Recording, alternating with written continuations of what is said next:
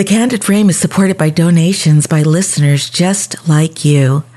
Help us to bring you great conversations with great photographers. Support the show today with your monthly contribution through our Patreon effort at patreon.com/The Candid Frame, or click on the link in the show notes or the website at thecandidframe.com. Thank you.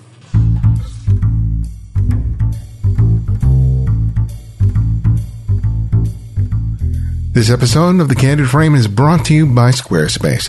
Start building your website today at squarespace.com. Use the offer code CandidFrame at checkout to get 10% off. Squarespace. Build it beautiful. This is Ibarian X, and this is The Candid Frame. Over the past 10 years, I've had the honor and the pleasure to speak to some wonderful photographers, many of whom I've had the opportunity to spend time with and even work with. Spending time with people who inspire me on a regular basis is one of the greatest blessings I have in my life, and I'm so happy that I can often share some of these conversations with you. One of these people is certainly Dan Winters. Dan is undoubtedly one of the world's best living photographers. Many of his portraits and illustrations have not only become iconic, but they've also inspired generations of photographers. Unlike most photo books out there, his manages to always go up in value and are eagerly sought after by photographers and fans of photography. His latest book, The Gray Ghost, The New York City Photographs, will no doubt meet with similar success. In this book, Dan shares work that he produced over decades in the Big Apple, beginning with his early years in the city when he worked as a photo assistant, until today when he is one of the most sought-after photographers in the world.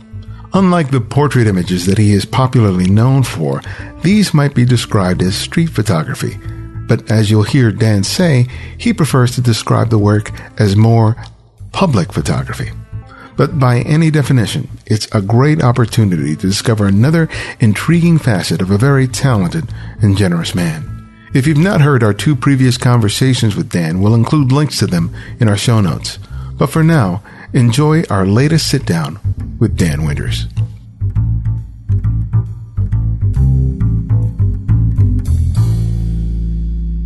Well, Dan, welcome to The Candid Frame. As always, it's always a pleasure to sit down and talk with you. I'm really excited to have a chance to talk to you about your latest book, because I remember us talking about this when we met in Austin, several years back. It revolves around your fascination with New York over a period of time. Tell us about who you were when you first came to the city, because you were in California initially, and then you made the move to New York. Tell us about who you were and where you were at, not only as a photographer, but as a young man. Well, that's actually a really good question. So I had come back from Munich. I was living in Munich for 2 years, and I came back and I was hired as a general assignment photographer for the Thousand Oaks News Chronicle, which was a 35,000 daily newspaper in Ventura County. And we had six or seven staffers and a full-time photo editor, full-time lab tech. So it was a pretty great job. And when I was in Munich, I was shooting on the street a lot, and I was really learning how to see things, I feel. It was a really formative time for me, like the idea that, I had this sort of preoccupation with light for the first time, and seeing how light could profoundly affect what a scene was and could affect the photograph. And I don't think I'd had as profound a realization as I had in the city at that time. So I got back and I was working at the newspaper for a couple of years. I went to the Eddie Adams workshop, which I've told this story before, and ended up in New York working for Chris Callis full-time. So I went from being a general assignment photographer, wide-eyed, absolutely ready to take on the world, doing things my way, shooting all 35 black and white, medium format black and white, just really looking at sort of the giants of the medium at that time that were on my radar at that time. Frank, Metzger, Callahan, Papa George, Meyerowitz, Winogrand, certainly, Friedlander, and really trying to, Cartier-Bresson, trying to kind of emulate that, but how am I adding to this? It's that's always the challenge in photography, I feel is, the medium is so rich and so well examined that I feel it's our responsibility as photographers to try to make some sort of contribution and to try to define what that is. And, some people make profound contributions and some people make more subtle contributions. But I would argue that if you're looking at the medium and looking to kind of assess where you could make a contribution, you'll be successful at it. So working full time after shooting for 4 years ostensibly for myself, I wasn't shooting. I was assisting a very successful commercial photographer. I gave him a 1-year commitment. And so it was kind of, baptism by fire to a degree. I really didn't know what I was doing as a first assistant for a commercial photographer, having been a photojournalist for all that time. I didn't know how the strobe packs worked, and I wasn't familiar with studio practices, et cetera. But, I quickly kind of worked that out and assimilated. But I was really feeling like my creative flow and my sort of eye needed to be nurtured and fed. And so I spent all my free time. I was single. I had a bicycle. I was 25. All my free time riding around the city and photographing. And I would go out to Staten Island, or I'd go up the Empire State Building, or I'd go kind of in public areas where people were busy and photography was actually taking place, so the camera would go unnoticed, and photographing. And so this body of work started to really mature as this period of 4 years when I lived in the city, elapsed. I felt at the end I had created quite a big body of work of street photography. And I use the term street photography only. I like the term public photography better, I think. I think street photography connotes like a certain fleeting moment, potentially, like maybe Bresson moment of this sort of convergence of elements. And while I do feel like a lot of the work I create has a fleeting convergence, it definitely feels like it works a little bit outside of the typical sort of just, understood kind of meaning of the genre. So that's kind of where that went. And then it just, over the years, I go to New York for work quite often. So I just shoot there when I go. And I've always looked at my work as, multiple bodies of work happening kind of concurrently. And, I'm very good at compartmentalizing where things go. So when I'm shooting a certain way or a certain subject, I kind of, in my mind, on the checklist, kind of identify it as, okay, that's a part of this body of work, or that's a part of this body of work. So I just keep feeding kind of the New York body of work when I was there. And when I did Road to Seeing, which you helped me on, I did a chapter on New York, and I did a big chapter on street photography. So I started digging through a bunch of the stuff that I had shot that I wanted to maybe use a couple images for the book. And, the stuff really resonated with me. I hadn't really looked at it in quite a long time. So I thought, that would probably be the next logical project after Road to Seeing, book project after Road to Seeing. It's kind of interesting, that when you were out in the street during that period of time, and you mentioned some really greats of street photography just now, but you made the point of being able to sort of claim what you were doing in your own way and personalize it. But it can be kind of hard to get to that point for many. And I'm kind of wondering when you were sort of able to sort of shed the sort of common motifs of street photography as you were going out there on your bicycle and making photographs, and get to the point where you were coming from a place that was really unique to who you were and who you were seeing. When did that start gelling for you? When did you start recognizing that you were doing something that really was your own? There were a couple of photographers that helped to steer me away from what I suppose the common vernacular would define as street photography. And one of them was Ray K. Metzger. One I would definitely say was Harry Callahan, and one I would say was Matt Mahurin. And I think those three, it's that old sort of argument about you can give 100 people a camera and you're going to get 100 different pictures of the same thing. And the idea that we're auteurs to a degree. I mean, we are, it's our solitary enterprise to make the picture and to own it. And so I saw in Metzger someone shooting in the exact same scenario as, for example, someone like Evans could have shot, or someone like Winogrand could have shot, or even Callahan, and seeing something that was so vastly different from what other people were producing, that it had such a stamp of authorship on it. And so that informed me that, this, you can really extract from any kind of given situation something that's like deeply personal and deeply, your own. That was a real inspiration. Matt Mahurin was another photographer that I'd known him for many, many years.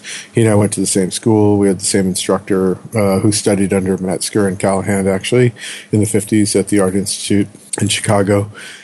It was the same thing. Matt would shoot on the street in Paris or Dublin or New York, and the photographs looked vastly different from anything I'd seen, even though I knew full well there was nothing he was doing, or there's nothing about where he was to a large extent that was informing the photograph other than his ability to see the scene within the scene, I suppose. Mm-hmm. That was really inspirational to me. He did a book in 1980, I want to say 86, maybe it was 84, with Twin Palms. At that time, it was 12 Trees Press, and that book really affected me.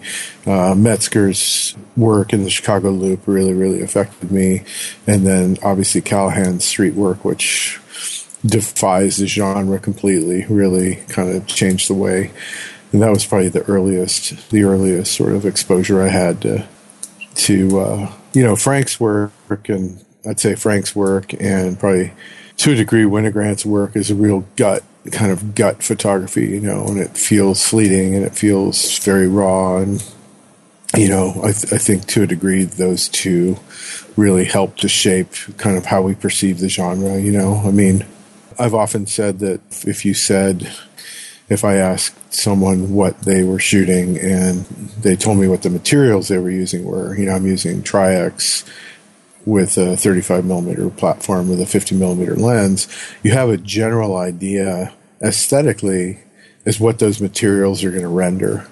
But with regards to content, the sky's the limit, So you look at Friedlander shooting with Plus X with a Leica, and you look at Winogrand shooting with Tri-X with a Leica on the same street. There's actually a photograph I saw. Who was that? It was Friedlander and Winogrand, maybe, or Friedlander and Eggleston. Friedlander and Winogrand, I think, were literally shooting on the same block, and there's a photograph of them both photographing that I found completely fascinating, mm-hmm. that they're together kind of shooting. The community was so much smaller then, Yeah.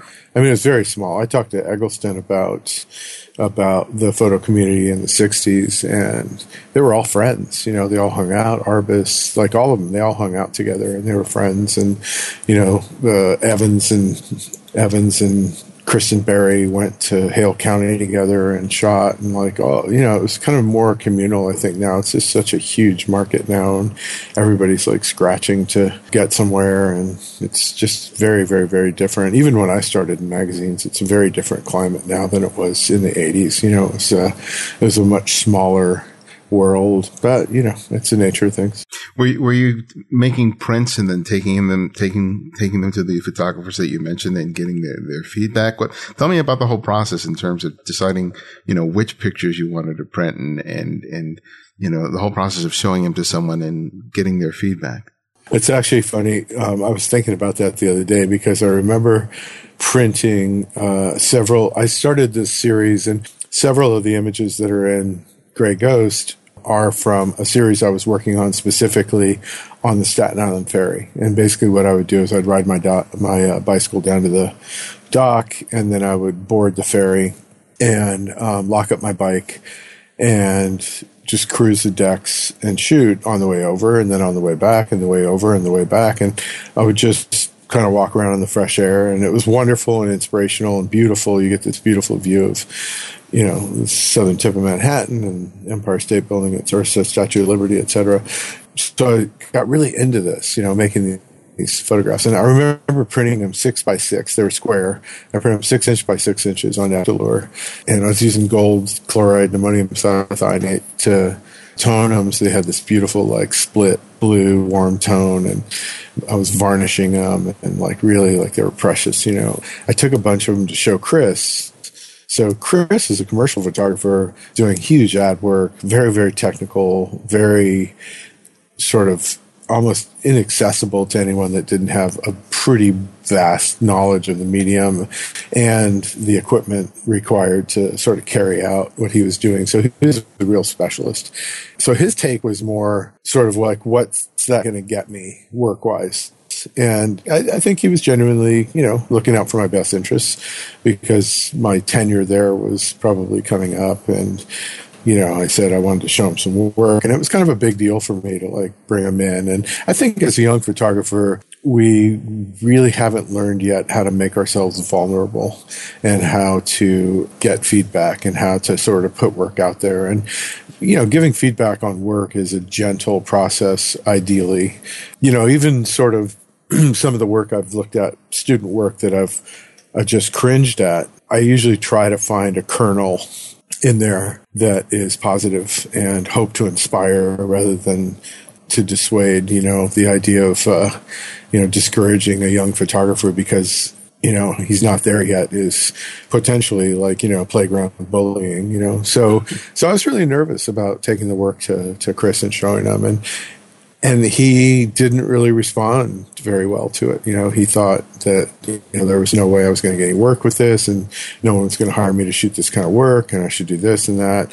And I actually genuinely appreciated the feedback, and I took it to heart. I felt like really strongly that I was onto something interesting, unique to a degree, and that his feedback was probably really accurate with regards to like what was commercially viable. And I was grateful for it. I showed Matt some work, and Matt responded very differently from the way Chris responded, only because I feel like Matt's motivation has always been like Matt does what Matt wants to do. He had great success doing that. I mean, he's a brilliant photographer, illustrator.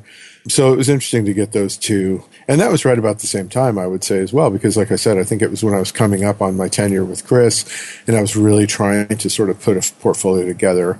And so, I think Chris's advice was shoot more portraits. You're good with portraits. Portraits are something that people need. You'll get work doing portrait work, et cetera. So that was great advice, So his response to it was probably much more of a pragmatic response. But no, I've never shown sort of any of the other, I ran into Friedlander once on the street in New York. He was shooting, and of course I didn't have my camera with me. And so he immediately asked me why I didn't have my camera with me. So while I'm just coming from the hardware store, it's like, well, you got to keep it with you all the time. It's not good. Where is it? It's at my apartment. It's not doing any good at your apartment kind of thing. So yeah, no, I think as photographers, oftentimes we live in a pretty vacuous world. We don't, I think as a young photographer, it is important to get feedback. You have to be careful of who you're getting the feedback from. And, I know that there are these festivals where a lot of, quote unquote industry professionals come down to evaluate, where you're at and what you're doing. But if you feel strongly about what you're doing, I would be mindful of who I showed the work to, because you're going to get very different feedback from individuals that are coming from sort of disparate backgrounds, So I've wondered about how that works, actually, with regards to showing people work. I think to a degree it's partially, out of a desire to actually get work out of people that are reviewing work, and that's totally valid. But anyway.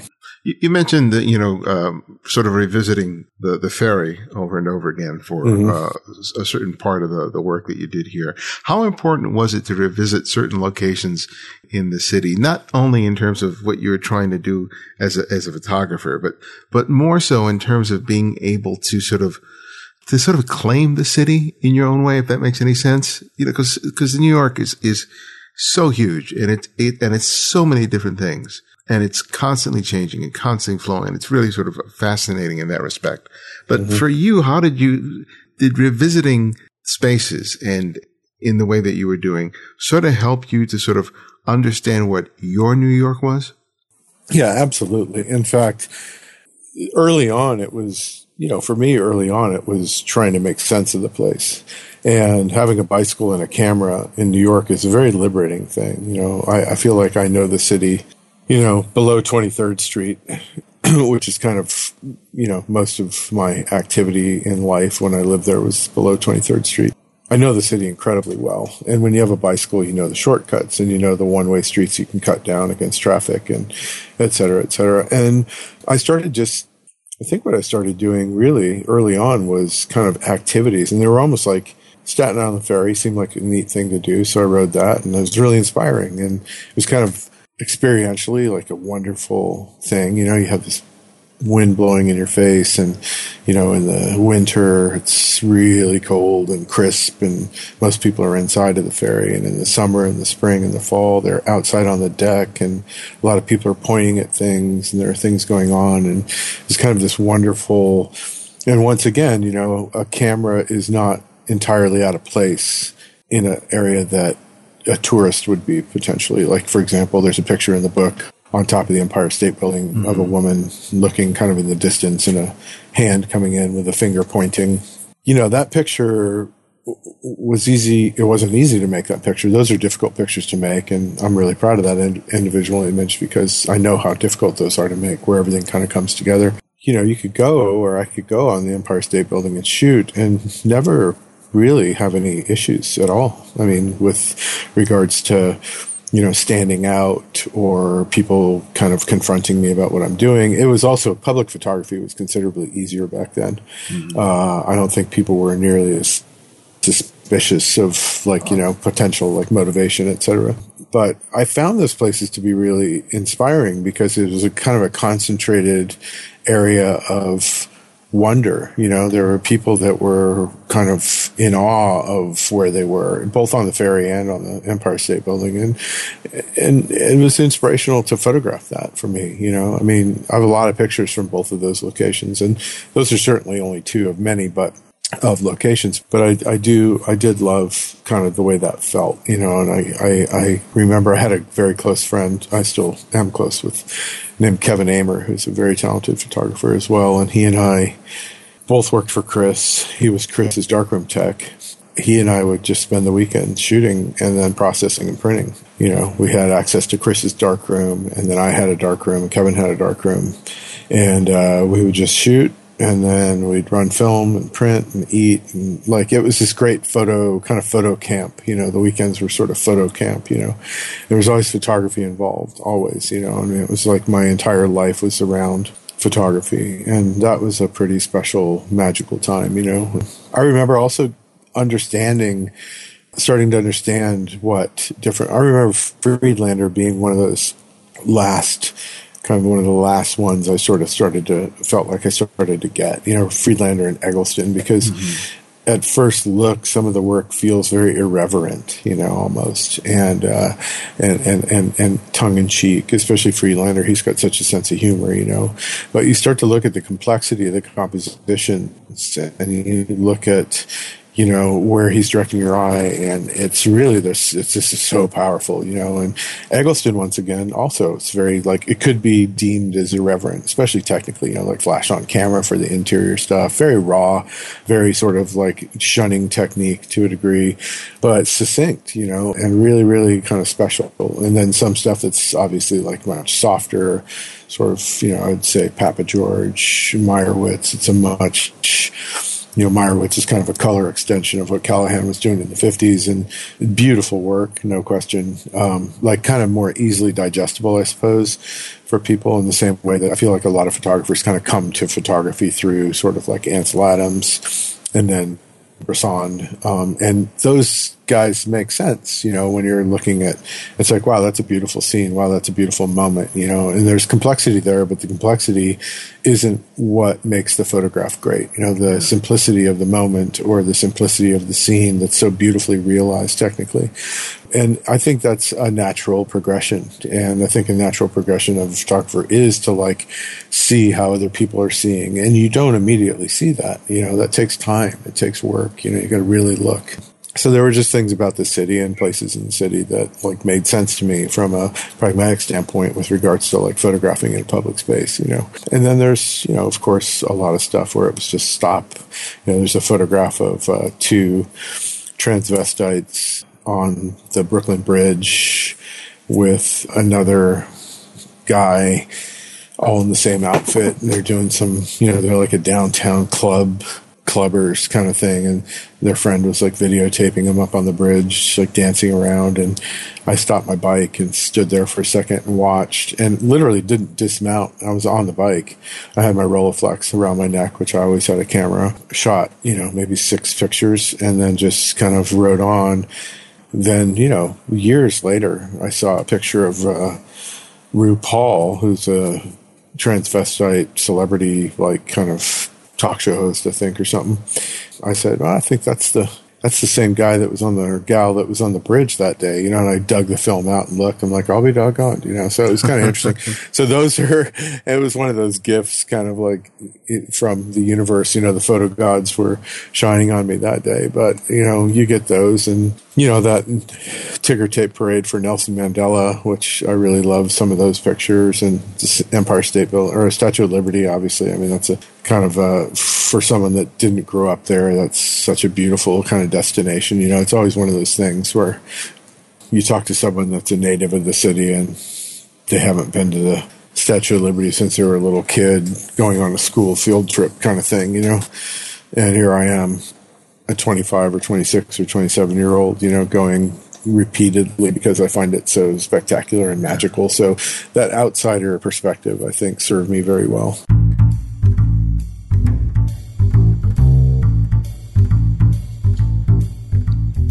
You've likely had the experience of visiting a website or blog on your smartphone or tablet and immediately felt feelings of frustration. Either the font was too small or just navigating the page was impossible.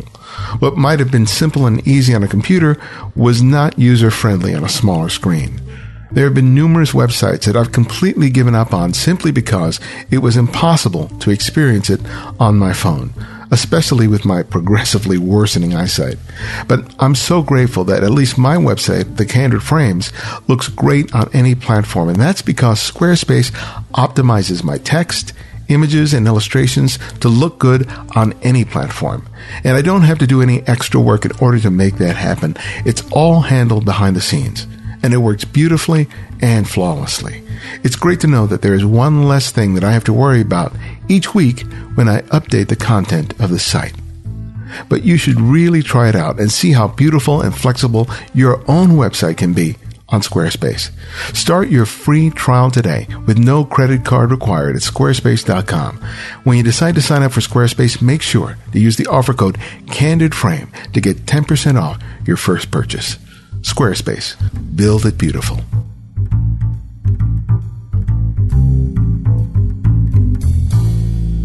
It's, I was looking at the photographs in the book, and one of the things that sort of came across in several of the pictures is, and hopefully I can describe it in a way that makes sense, but it seemed like these were glimpses of stuff that were caught at the corner of your eye. Mm-hmm. It wasn't stuff that was just like right straight in the middle that were obvious. It was just stuff that was almost like on the periphery. Mm-hmm. That you were able to see, and the compositions themselves sort of favor that because of the way that you use elements, say, in the foreground to cause, sort of obstruct certain portions of the frame, so that you're actually glimpsing these things through, crowds of people or some other physical obstruction within the frame. And I was wondering, getting to the point where you are sort of conscious of that, where it wasn't just sort of an occasionally impulsive thing that led to a photograph, but that allowed you to sort of be really conscious and aware of what you were doing with the frame each time. Does that make sense? Yeah, totally. And it's interesting because that's such a long span of work. When I look through the book, those different times in my photographic path aren't represented chronologically. So I see stuff that pops up periodically, and I'm like, oh yeah, I remember when I was doing that, or I was doing that, and I was experimenting with that or exploring that. And there was a time when I was doing, I'd say, okay, I'm going to go into a crowd and shoot. And so I'd go into a crowd and I'd find someone that was in the distance and focus on them and use the foreground to kind of cause attention. There's a picture of a policeman's head on a barricade that's elevated one story above the street, and there's a giant black sort of out of focus blob on the left side of the frame. I was trying to create sort of like a positive negative space. It's a very sort of like deliberate, I have that same picture with no foreground element, and it just is lackluster with regards to how interesting it is without that big out of focus element in the foreground. Mm-hmm. So that's one of those things where if I showed that to maybe, let's say, I showed that to a young photographer who looked at it, they might say like, well, why is there a big thing here that's a black out of focus shape? Why didn't you like move over? And, they're such deliberate decisions, and they're basically just like experimentation. I saw a photograph by Jerome Liebling of a police officer, and all it is, I don't want to bring it up on my computer right now because I don't want to cut us off. But if I remember correctly, it was a police officer's hat and face, or maybe just hat, and it was sharp, and it was in the distance, and there was foreground elements that were out of focus. And I remember seeing that in a book at Photographer's Place in probably 88. And I thought, wow, that's cool. I'm intrigued by like what's in the foreground, but I love the idea that he's isolated this guy with depth of field and this and that. And so I became kind of fascinated with that. Now, there's several shots in the book that are deliberately sort of using a foreground background kind of focus thing. There's one of a blimp that's on Staten Island Ferry where two guys are having a conversation, and there's a blimp in the background, really small, right in the dead center of the frame, and it's tack sharp. It says Fuji tape on it, which I kind of love now. It says Fuji tape. And then there are like hands pointing and, those sort of street shots, like at the bus stop. There's that one woman that's kind of messing with her earring. Yeah, I wanted to talk to you about that, because that image, about 4/5 of it is just black wall, except for the juxtaposition of a woman in sunglasses right at the edge of the wall. And then the other to the left of it, just a sliver, is a street scene with the girl that you just mentioned walking down the street past a bus, adjusting her earring. That's by the bus stop. Yeah. I know. I mean, and that's, once again, that's like straight up Callahan or Metzger in terms of like exposure.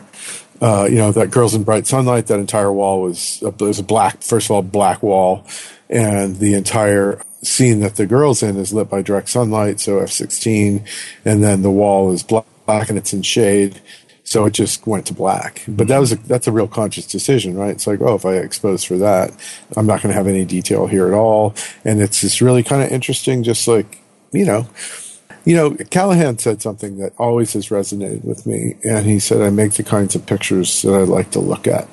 And I think once we start looking at pictures and we look at photography and we look at our own lives and what we respond to emotionally, like if an image or a practice or a discipline elicits, an emotional response, I feel like that emotional response is our inner voice, saying like, hey, I'm over here, or whatever it is, like, follow me. So, if we're looking at stuff and we're responding to it, it's, I think, our responsibility as artists to sort of like at least look into it. And because I think out of that practice of looking at, that one Liebling shot inspired me to do work that doesn't look like Liebling's work at all. Mm-hmm. It's just, there was a seed that was planted, or there's a kernel of like, I can go down this path and I can adjust it. I can explore this, and it's all exploration, and I think all of that work was very exploratory for me. There was no end for that work. That work was just being created just to create work. There was no assignment. I had no responsibility with regards to anything. There was no accountability for the work. Nothing. So, when you're purely sort of exploring, your victories and defeats are based on your own perception of what you're doing, So I think. Do you think that the sort of the repetition of trying to sort of refine a particular technical approach, like your use of foreground or background or contrast in the ways that you described in these images, did that sort of help you get from doing it from a very sort of conscious technical way to get to the point it was more intuitive, so that serendipity and chance could make its way into the shot and produce something that wasn't just repetitive or derivative of the work that you'd already seen? Yeah, I mean, The thing about working with black and white film, it's incredibly forgiving, and it's really easy to do and really easy to expose film. You got to wear a meter. I wear a meter on my belt, and you check the exposure. And if you're on the shady side of the street, you can walk for blocks and blocks and blocks and never have to worry about checking the exposure again. If it's an overcast day, you can check it in like the brightest area. In other words, like really honestly, ideally, as a photographer, technique isn't really a consideration, especially when you're working in a simple way. It's one of those things where, in theater, they talk about, you practice it, you practice it, you practice it, you practice it, and then you forget it. Mm-hmm. Because the idea is that you've done it so many times, you don't really think about it. And, for me, like, technique has always been, I feel like I have a really solid understanding of technique to the most complex stuff and the simplest things. I would say definitely this stuff, shooting with black and white on the street is very, very simple from a technical standpoint. And then the focus thing just became kind of a fascination. It's easy. I would just kind of get in a crowd and shoot and find someone to shoot and like I felt like I was kind of amplifying sort of the experience of this like smothering that the city can do to someone. It can be swallowed up by this kind of like sea of people. And so that was kind of a way for me to try to show that. But yeah, I would say definitely like as much of a sort of preoccupation as it was. Now, having said all that, I was making all the other pictures at the same time as well. I wasn't necessarily just doing that. I would look for opportunities where I felt like that would work well. It's like, oh, this really works well. I love the way this foreground is informing the background, et cetera. But, there was other stuff that was just definitely more straight, just sort of like, here's the subject. But I do like the analogy you used about, the periphery, while I don't necessarily know whether it was peripheral. I do definitely think that I was, in my mind, I had a lot of resolve to try to make something that was interesting and not expected. And I was really attempting to do that, and not in a way that I feel like solicited sort of artifice. It was from it's like the overview, and it was a real genuine gesture to like, I'm not trying to make myself different. I want to make something that I haven't seen or something that I really like. And, you start to make a couple of those pictures and you go and, you respond to respond to your own work, ideally, favorably. Like, this picture really works well. I love this. I love what I did with this. This is really cool. And then you go back out and you make another one of those, or you modify that, or you attempt to sort of like elaborate on it. I think that's how the process grows. I mean, we don't have a chance to do that as commercial photographers, really. We go and we have brief periods of time, sometimes to set up and to shoot, and sometimes we have lots of time to set up and shoot, and it varies, but it's compulsory always that we come back with an image, and we're usually working within the constraints of whatever the assignment is or the subject is, and just purely exploring is kind of like a really beautiful thing. I mean, I know a lot of photographers that would do things, do testing, they'd call it testing, and they'd go out and test something. And I never really did that. I always just shot, and kind of the shoot was my test. I'd think through it in my head and go to the shoot and try it. And, I knew I had enough of a command of the photographic, vernacular that I could make modifications on the fly if I needed to get something that worked. Yeah, I don't know. I mean, I like the idea of just going out and exploring, which, I think most of the work comes out of that. A good number of images in the book are of the iconic architecture that is New York. What was the challenge for you in trying to, take an oft photographed subject as the architecture in New York and making it your own? When you take a look at the images, what did you see as some of the bigger challenges that you faced? Right off the bat, like the Flatiron Building was one of those iconic images that Steichen and Stieglitz both shot, and I was bound and determined to like make a picture of it. And their photographs are both much more kind of obtuse. And I suppose the funny thing about those pictures, if you know those two images, is they're both shot from the east side of the street of that intersection of 5th and Broadway and 23rd Street. They're shot from the east side sidewalk along Broadway.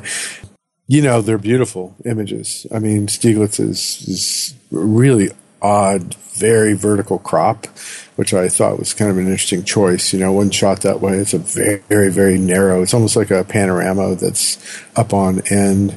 And then Steichen's photograph is kind of the blue chip sort of flat iron image, and he did it in bromoil over platinum, and you think there's only a couple prints that exist. I think the definitive one is at MoMA. It's got a real blue. It's nighttime. You know, they were both experimenting with atmospheric photography. Stieglitz is in the rain.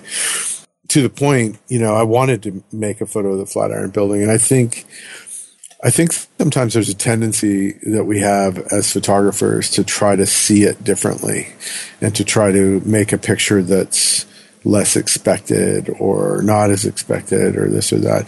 And I do that as well, because I think, you know, the idea of like sensibility and vision and the idea of seeing something uniquely is a big part of, you know, what makes the work stand out.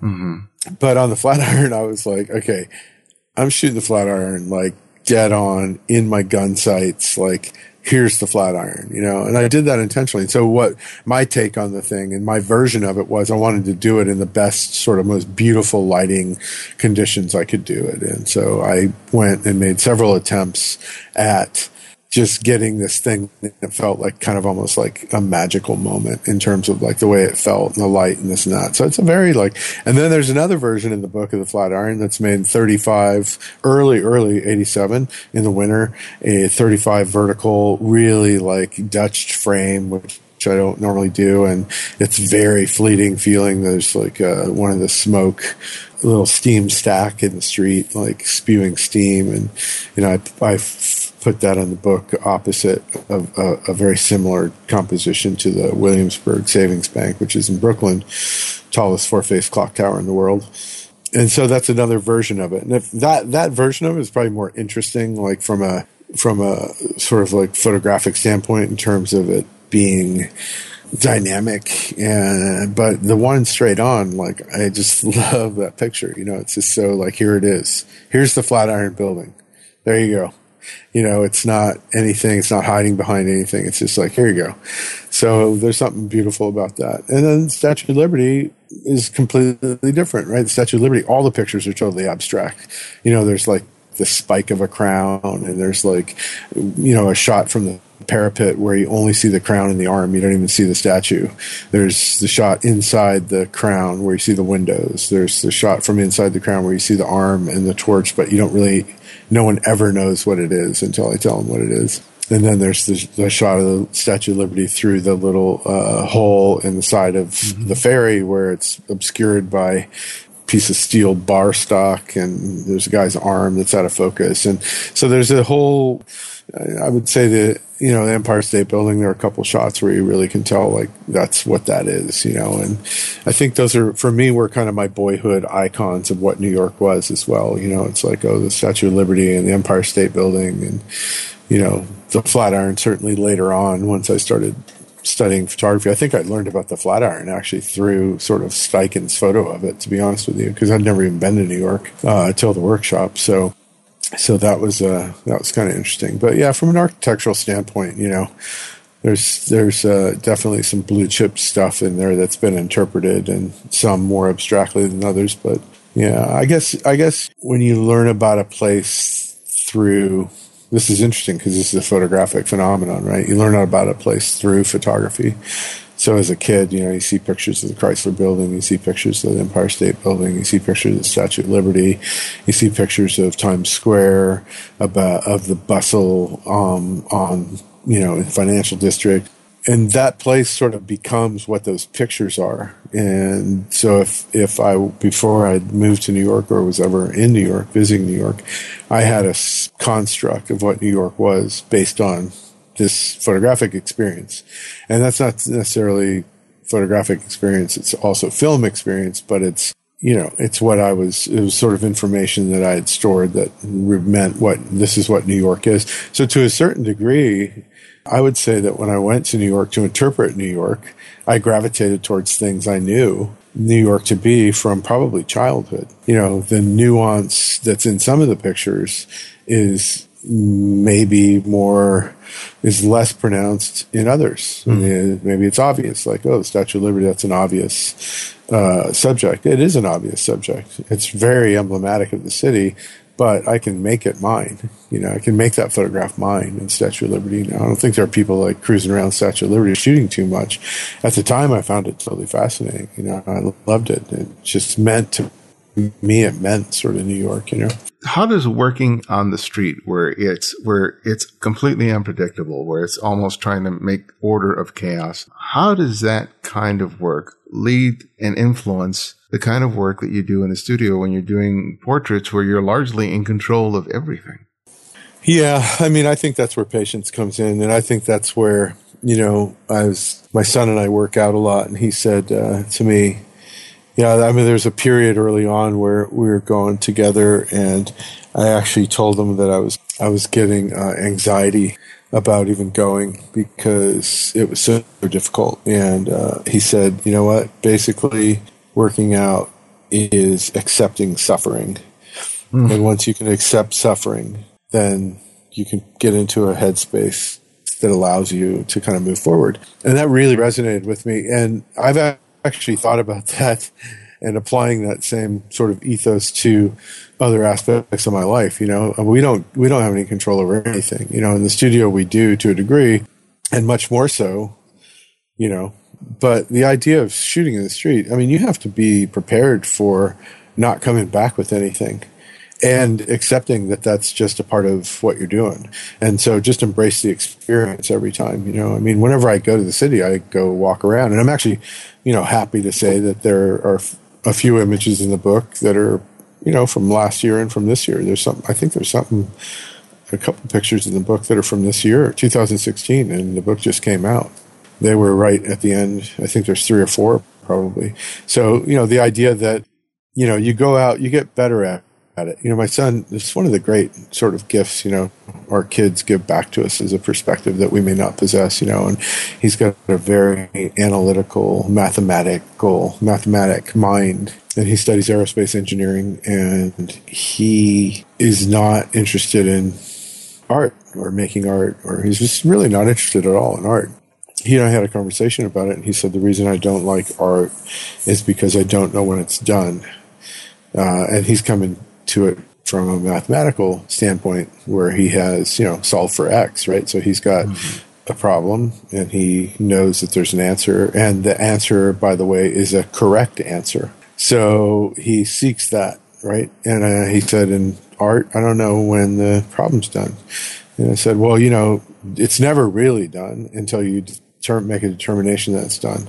But I will tell you that it becomes easier to identify when it's done the more you do it. And it becomes much more, I don't know if real is the right adjective, but it's insolvent. You know, you know when you got it, kind of thing. And, you know, I think the greatest joy as a photographer is going through work.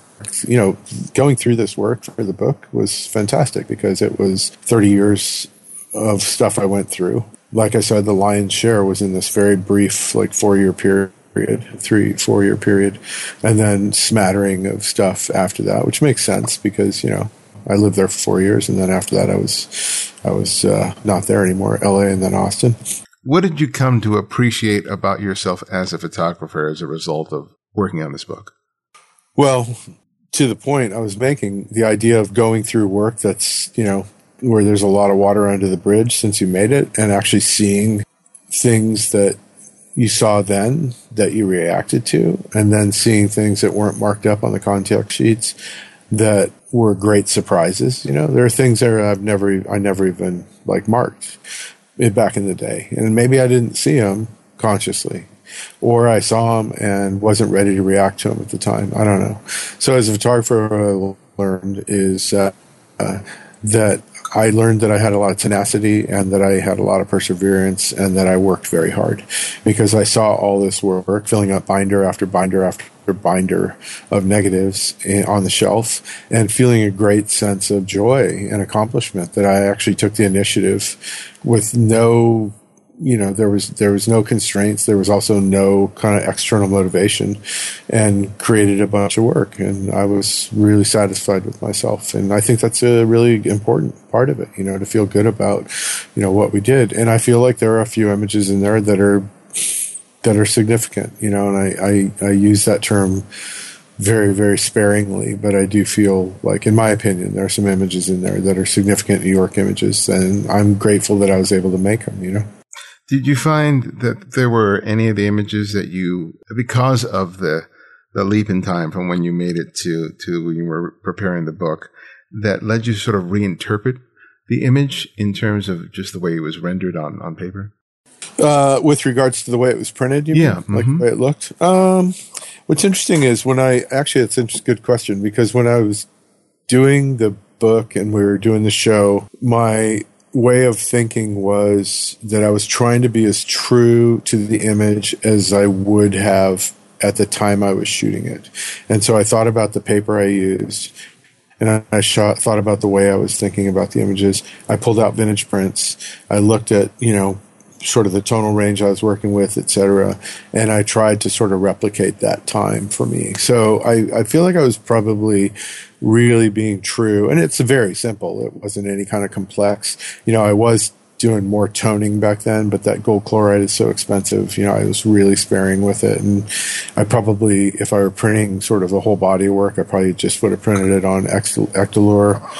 I think I was probably trying to be, as, like I said, pretty true to where I was at the time. Yeah.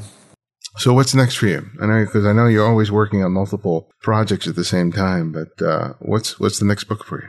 Well, the next one I want to do actually is, I had a really close friend, Brett Kilrow, passed away this year of cancer, and he had 4 years. He was struggling for 4 years with his cancer, and I photographed him that entire time, and all the way up until the end. I was with him when he died. It's a really beautiful, poetic kind of body of black and white work, just of a man, going through this ordeal and all the medical treatments around it, and then finally, sort of his last, days or last weeks in the hospital, and, surgeries, et cetera, et cetera. So that's something that I've kind of worked. I think I've made about 220 kind of work prints, and I got to edit it down from there. And then working on this book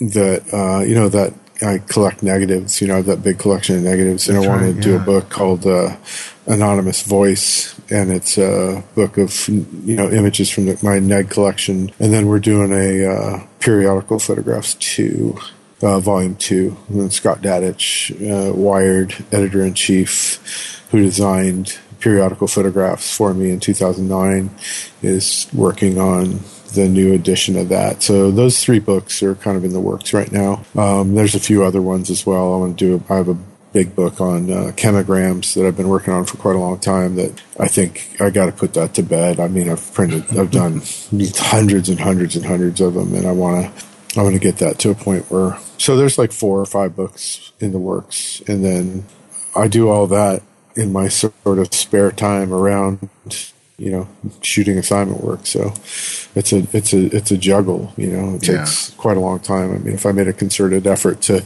put a book together without having all that external stuff, it could come together a lot quicker. Well, my final question is, I ask each guest to recommend a photographer for our listeners to discover and explore. And it can be anyone, someone you've long admired or someone you've recently discovered. So who would that be and why? I'd actually say that I've been looking at a lot of Francis Bacon, the painter, lately, and his lover was a photographer who did all the portrait sittings for Bacon's paintings. So when Bacon would do a portrait, he said he didn't ever want to paint from life because he felt like he would hurt his subject's feelings. So he had his partner go out and shoot the pictures. I'm kind of fascinated by it. There's a book, I can't remember what it is. It's like Francis Bacon on paper or something, but it's kind of all these photographs and then the paintings. So that to me I've found really interesting recently. So that's one thing that I think, and also, I've revisited Irving Penn recently. I did a talk at the National Portrait Gallery in conjunction with the opening of a very large Penn retrospective that they mounted. The curator of the exhibition took me and Kath on a private tour before it opened. It was just so wonderful to see that work on the walls. And so it's, he's always been my favorite portrait photographer. So it was kind of, was really invigorated by that. So I'd say those two. Okay. Well, thank you, man. I appreciate it. Appreciate your time and just in your work and all that. And I look forward to seeing you again soon. All right. Thanks, brother. Bye. Take care. Bye-bye.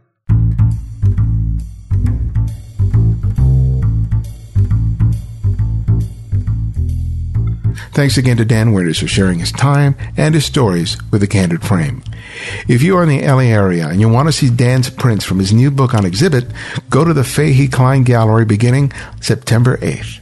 And on September 10th, he will be conducting an artist talk at the gallery beginning at 11 a.m. You can find out more by visiting faheykleingallery.com. Links for this will be on the TCF website and in the show notes. And to see more of Dan Winters' work, visit danwintersphoto.com.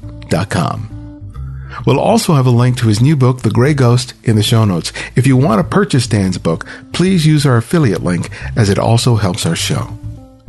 Remember that you can and do play a big role in introducing others to the work that we do here at The Candid Frame.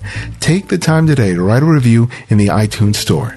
Thanks to Robert J. Edwards from Australia and Bossman from the UK for their 5-star reviews.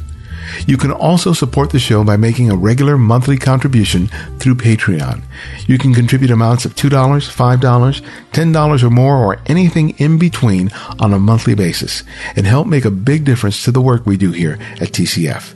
Visit patreon.com/The Candid Frame, or you'll find a link in the show notes and the Candid Frame website. I'd like to thank all the people who've recently contributed to the effort, including Lori Odover, David E. McClure Jr., and Danny Offer. You are helping us to make TCF even better. Thank you so much. To access our complete archive of interviews, download the free Candid Frame app, available for Apple iOS, Android, and Windows. Links for each can be found in the show notes and the website at thecandidframe.com. The Candid Frame's audio engineer is Martin Taylor, who you can find at theothermartintaylor.com.